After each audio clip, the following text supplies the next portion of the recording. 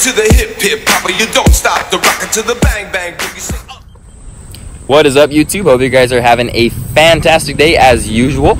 Today, by the title, you can tell it's going to be a little bit different video. I am reviewing my personal Segway. Oh, there it is right there. The 9-Bot Mini Pro. Now, I have owned this for a short 2.5 months now. I've put well over 300 miles on it. So I'm going to give you my exact thoughts on how the first 300 miles have been. Stick with me.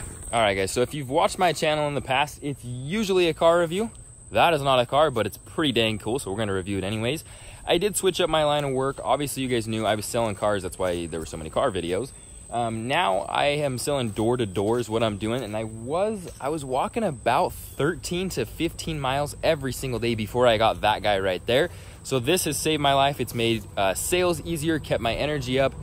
It's just fun to ride, and it looks cool too. It gets a lot of attention. So today I'm going to go into that and tell you all the good and the bad and my thoughts about how the first 2.5 months of ownership have been with the Segway. Let's get into it. So this is the 2018 model. I didn't go ahead and get the 2019. I wanted to save a little bit of money, keep that money in my pocket where it belongs. But this is the 9-Bot Mini Pro, like I mentioned earlier. It is finished in the black color. It does come in two colors, white or black. Chose the black. Figured it would hide scratches and things like that a little bit easier. I did go ahead and I picked this up on Amazon. I believe the retail was $397 plus tax. Came out to be about $412, I believe. You can pick it up on Amazon. Ships in about 2 to 3 days. Really easy. Very convenient though. I have 0 complaints thus far. So now I'm kicking myself for not doing an unboxing video. I really should have done that. It did come packaged very nicely.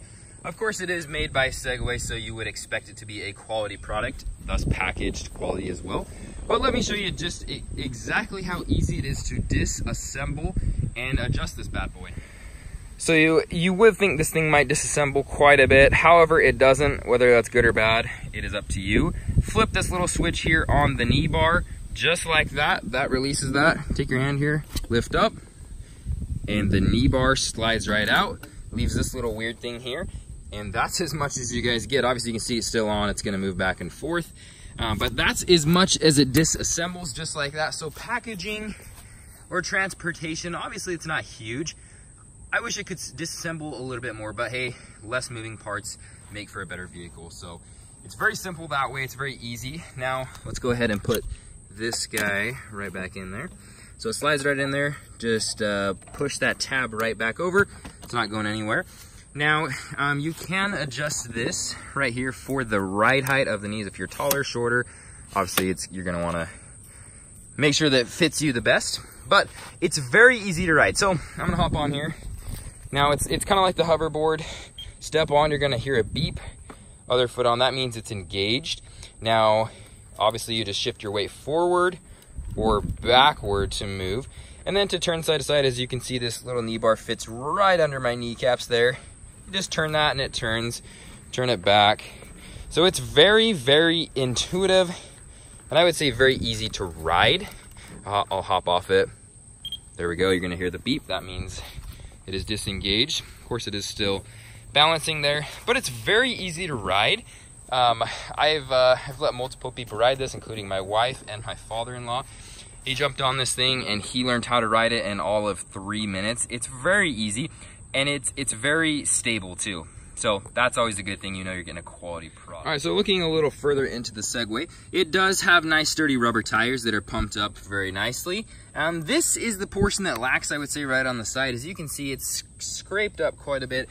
And I've been really careful with it, but this side is worse. I probably shouldn't show you that. But yeah, it does get scraped up pretty easy, and that's exactly why I decided to go with the black version, because the white would show everything just even worse. Because like I said, there's scratches everywhere on here, but from a distance it looks pretty dang good still. So but yeah, I don't like that as much. I wish they would have done something better. The tires are good.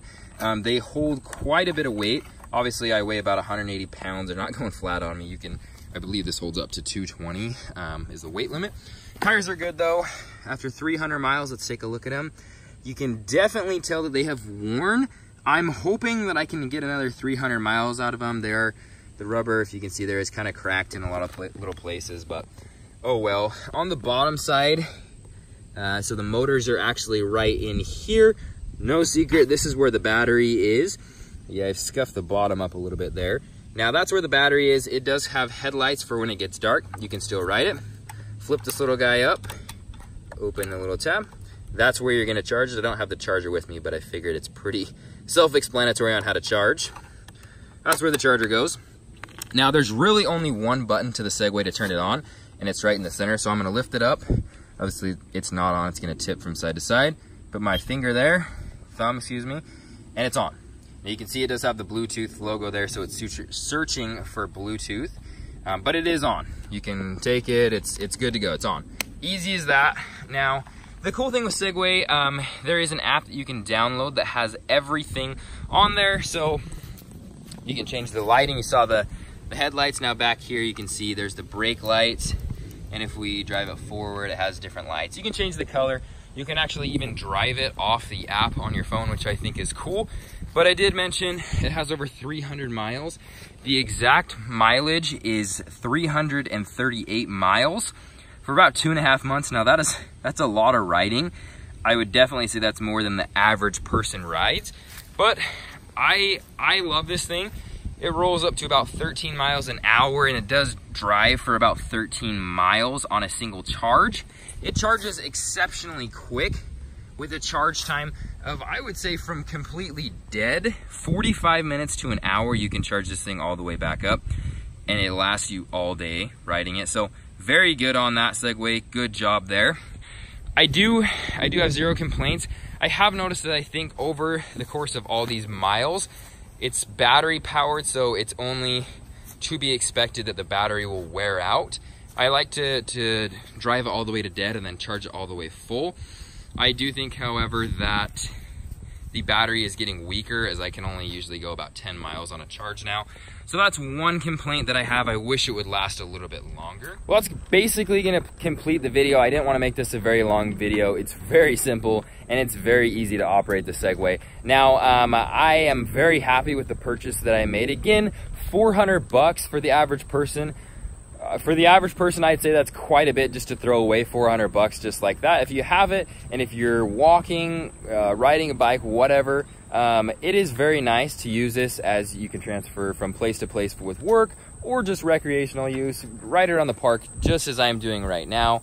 It's fun. It gets a lot of looks. Obviously, if you've seen the movie Paul Blart, you know that he has the big beefy Segway. All the people are watching him. He's doing tricks on it. So it's fun. A lot of people recognize it, and they'll point, yeah, if you want attention, get yourself a Segway.